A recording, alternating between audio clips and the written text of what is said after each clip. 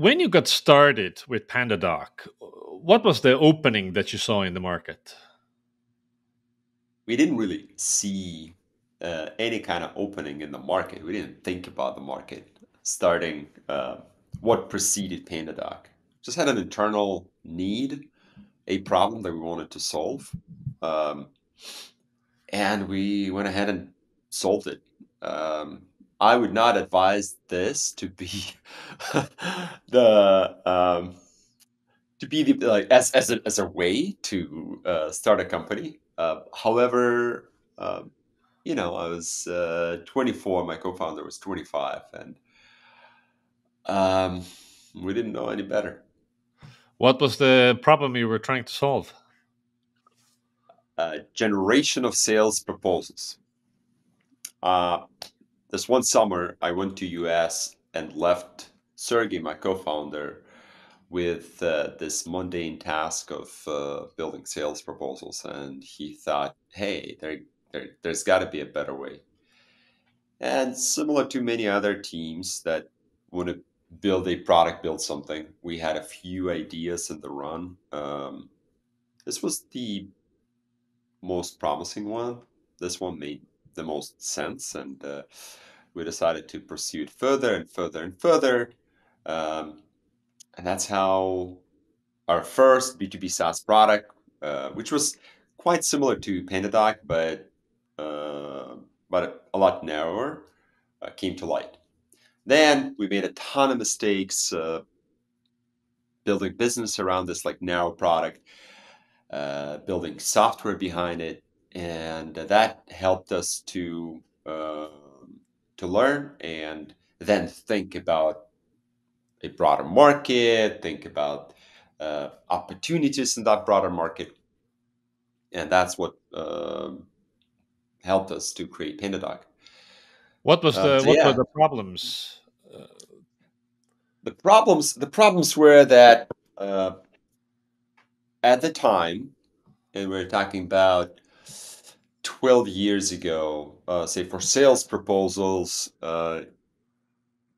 you mainly had Word for writing them, managing templates, and then you had to copy paste a lot. You had to copy and paste data from CRM. Then once that proposal was accepted, signed, and all the back and forth with customers have been done, you had to move data back into the CRM, store that proposal somewhere somehow, ensure that the sales reps don't get creative with pricing and discounting and all that good stuff.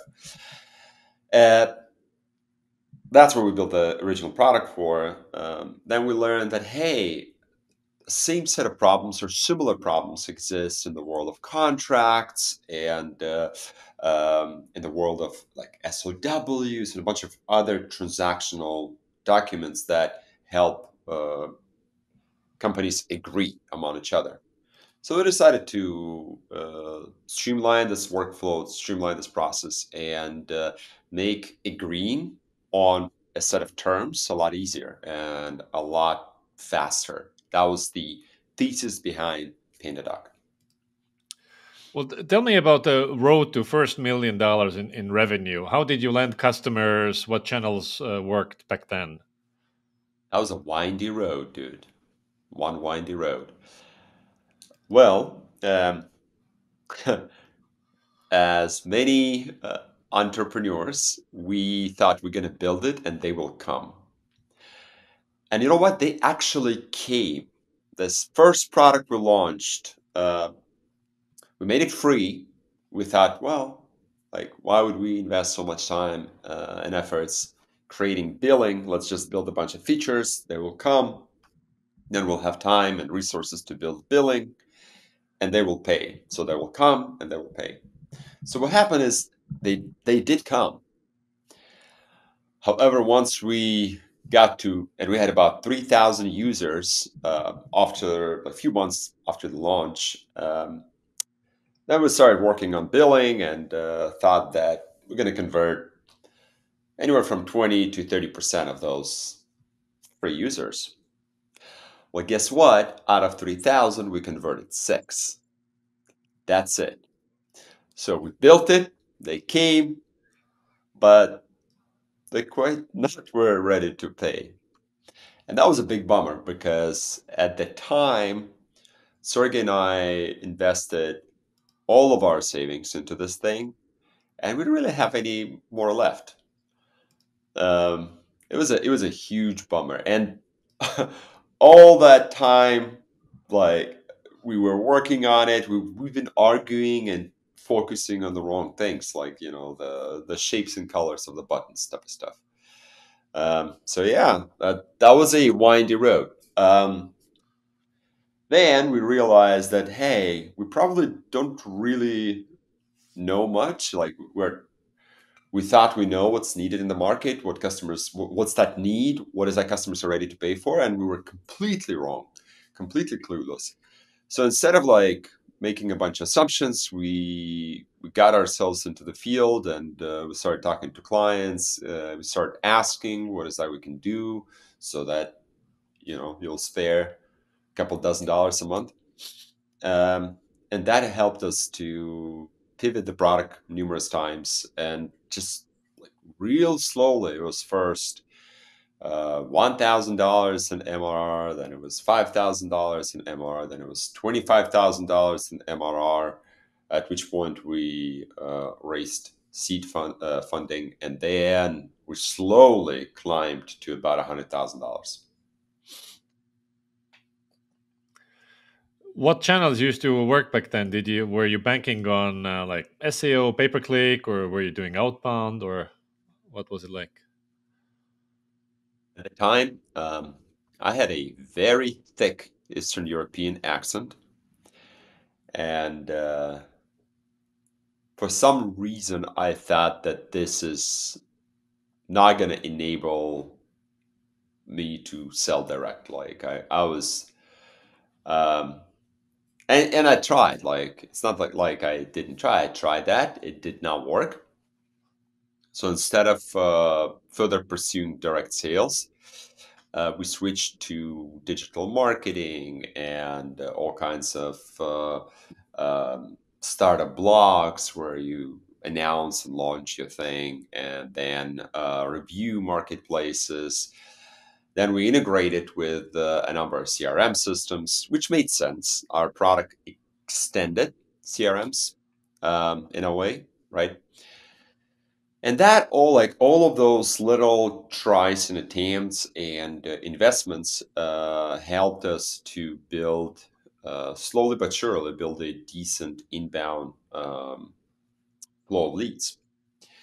And then with those folks, we've engaged conversations and at times run a traditional sales motion. Um, that was the story with the product that preceded PandaDoc. With PandaDoc, it was slightly different because we learned that since we did not have a lot of, did not spend a lot of time in front of customers and did not learn from customers and did not learn from customers enough, we took a different approach. PandaDoc was not built yet. We had designs and the vision, the concept. Yet I've started to pretty much sell those designs to folks who um, either used our previous product or checked it out and decided not to buy, and so on and so forth. Like I had a list of those folks, and I want to say like I had 60, 90 accounts in the pipeline that I pursued through the traditional sales motion. It was a mix of like trying to get feedback and trying to sign contracts for annual subscription under the condition that we're going to build this thing and launch this thing. And that, like, the value of this was not the contracts that we signed. The value of this was that during those conversations we harvested a ton of insights and feedback and ideas and so on and so forth. How did you use those ideas then to shape the vision for the business, and how did your product and marketing strategy then evolve over time? Um, well, we're talking about hundreds of different insights and ideas. It's pretty challenging to um, translate every single one of them Well, if into you had to pick, let's say, an action plan.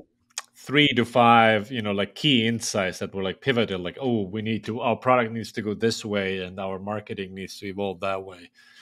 Can you think of some like critical insights that you got, and then how your product strategy evolved based on that, and marketing strategy? Yeah, sure. Originally, we thought that PandaDoc is going to be more of a individual use product, kind of like. Um, but during those interviews, we learned that collaboration among the team members and the teamwork and standardization of the process of dealing with proposals and contracts are a lot more important and bring a lot more value to those prospective customers. We also learned is that um, integrability of the solution with other tools is key to the success. And we so basically the allocation of resources, the kind of features we decided to build, pricing, all of those were influenced by face time with customers. Yeah, in terms of marketing, I wouldn't say that that a lot has changed since, even though we layered many more marketing channels and introduced a lot more supporting channels to inbound and SEO and SEM and so on and so forth. But yeah, we're still an inbound driven business. 95 plus percent of PandaDoc's revenue comes through inbound. Um, we like it, but at the same time, it's not like we got there by choice. Like we, back in the day, being in Eastern Europe, it was just challenging to build a direct sales team. We had no know-how, and we didn't really have any people in our networks that can help us get that know-how. So yeah, we relied on inbound. We remain to be in inbound product led, as they see here in the Valley, business, and that works just fine. What was the moment in PandaDoc's history where things just kind of clicked, and you started to started to grow much faster than you had been growing before?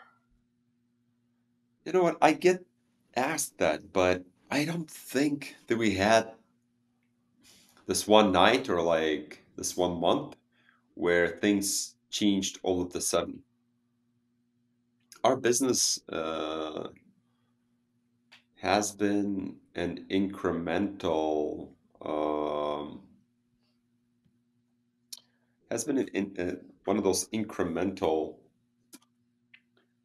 stories. Mhm.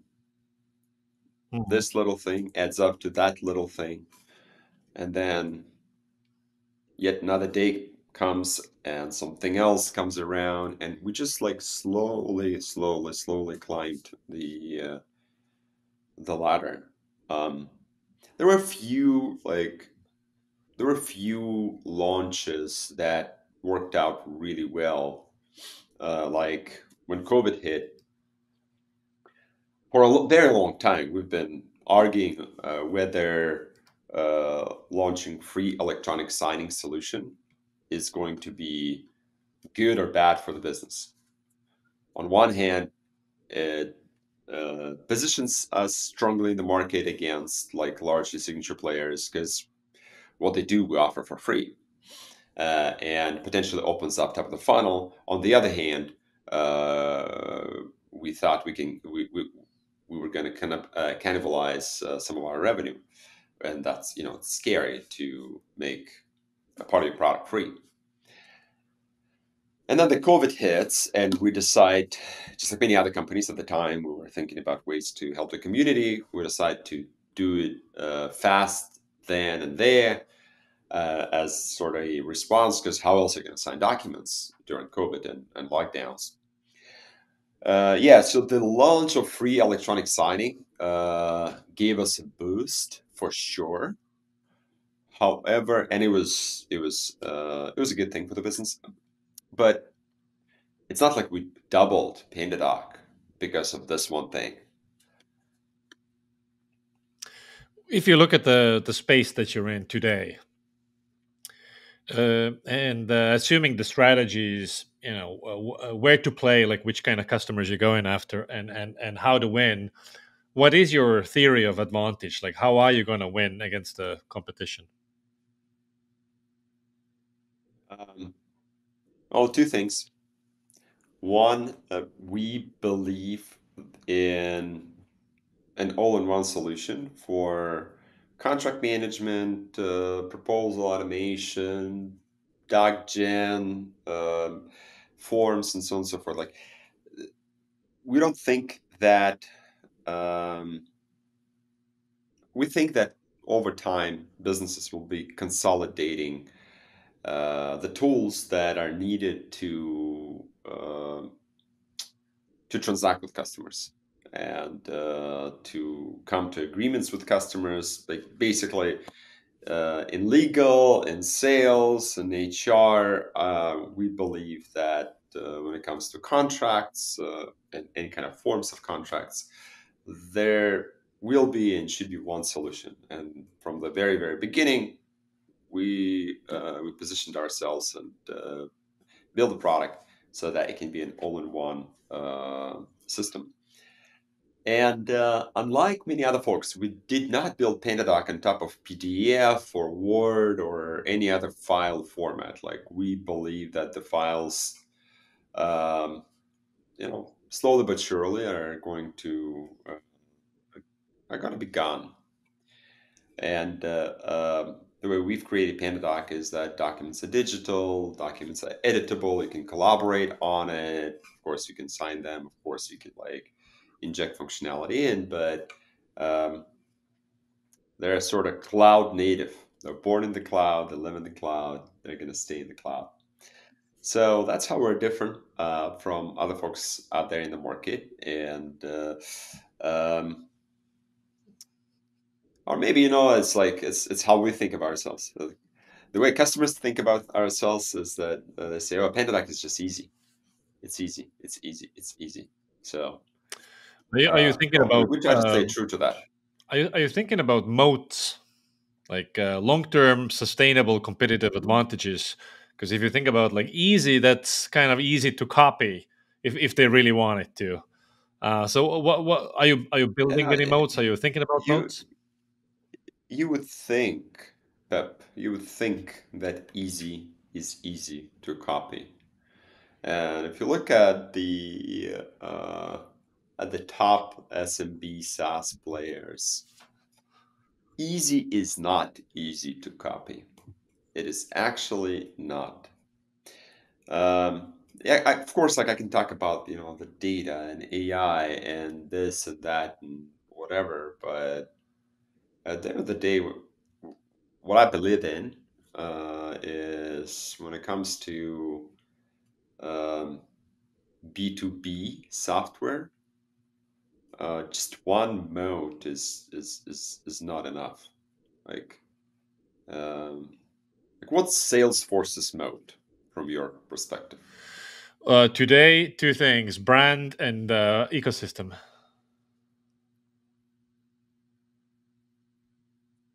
Okay. I would agree that ecosystem is a mode, but then brand is like every every publicly traded SaaS company is going to have a brand, right? Like Well, in most, terms of or rather people most. know, everybody knows that Salesforce exists, which is like the starting point. If you're a small startup and people don't know you exist, that's, you don't have anything. And second is like it's the default, right? If you're gonna go with a CRM, we're gonna go with Salesforce. It's like that. All right, so and the second up runner, HubSpot. What about those guys? Yeah, I think HubSpot. I think their positioning does not overlap one to one. There's some overlap, but HubSpot is for a notch smaller. Let's say mid market versus um, upper mid market enterprise Mhm. And how about Pipedrive? SMBs. SMBs. That's how I think about it. Well, I'm sure HubSpot would argue that they're um, also SMB focused and also upmarket focused. And I'm sure Salesforce would argue, hey, we grew out of SMB. Like that's where we have this many accounts and this much ARR and blah blah blah blah blah. So yeah, like the market focus is important, but the like I don't know what I've been observing is that many companies start at the bottom of the market and then they're slowly progressing up, slowly Mhm. moving up market. Totally. And in terms of their unfair competitive advantages, there are typically a few. There are typically a few of those. Um, Is PandaDoc going up market as well? yeah, when we launched PandaDoc, we targeted companies that have less than 20 employees. That's those, those were the only customers that our product was like truly good for. And then a year later, it was targeting companies with less than 50 employees. And then a few years down the line, less than 100 employees. A few years down the line, less than 200 employees. Now, like less than 500 employees, and then larger companies with simple workflows. But like, yeah, as the depth of the product grows, um, we become more and more feasible and ready for larger accounts, larger businesses. Two last questions. One, strategic trade offs.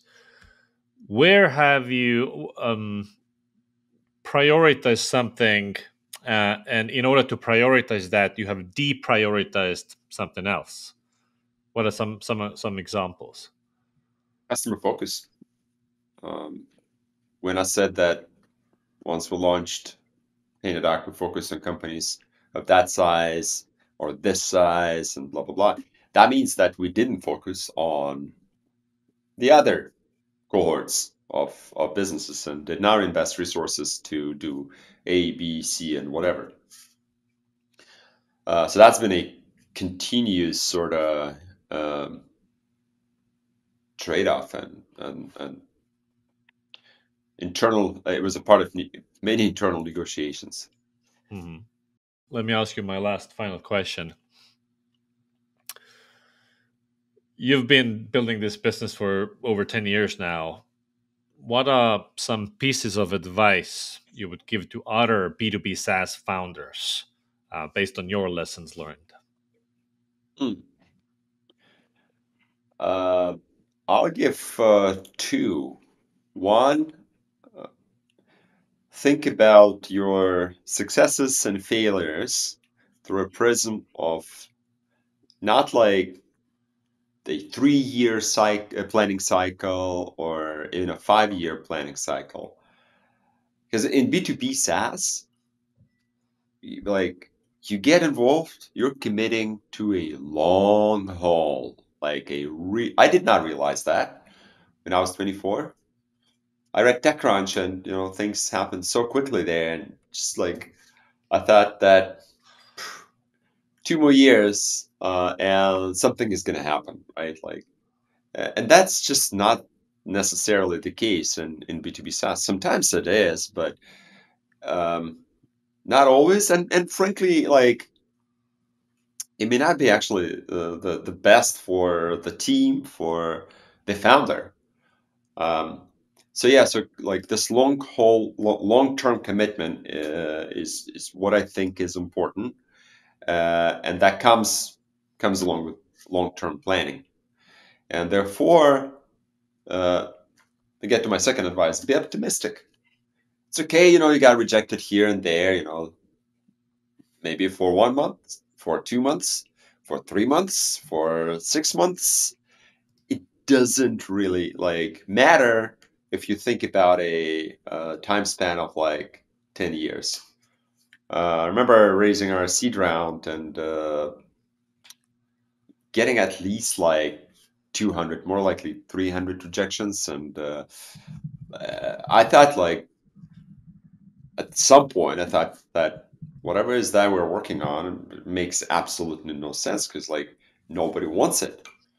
But that was not the case. It was just like it was a combination of me doing a poor job selling the vision and the story and yada yada yada, as well as like timing and where we were and just a bunch of different factors. So yeah, so like commit to a long-term play and be optimistic.